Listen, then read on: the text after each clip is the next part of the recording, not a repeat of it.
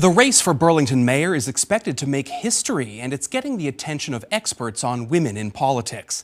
The major party candidates are both women, Democrat Joan Shannon, a city councilor, and progressive Emma Mulvaney Stanek, a state representative. Burlington has never had a female mayor before, so the Barbara Lee Family Foundation is really paying attention to this race. The foundation studies women running for office to better understand barriers they face, including gender bias.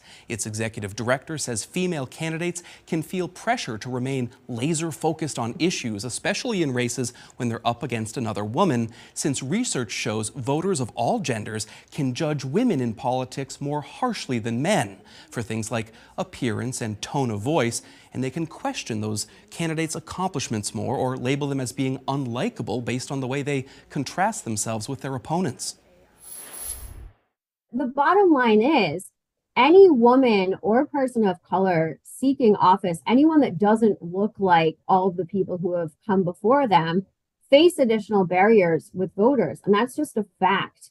And so it's important for all of us to be aware of the biases that are out there, as well as our own biases, so that when we are talking to family and friends or we're making our own voting decisions, that we can be aware of what we're kind of bringing into our thought process and making sure that we're being fair when we're evaluating candidates. And she pointed to research from the Center for American Women and Politics at Rutgers University's Eagleton Institute of Politics. It shows just over a quarter of U.S. cities with populations over 30,000 have women as mayors. The Barbara Lee Family Foundation says that shows there's still a lot of room for improvement when it comes to women's representation at the mayoral level.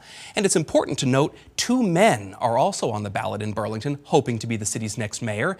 They are Will Emmons, a longtime leader of the local postal union, and Chris Haseley, a member of the Church Street Marketplace Commission. Both are running as independents.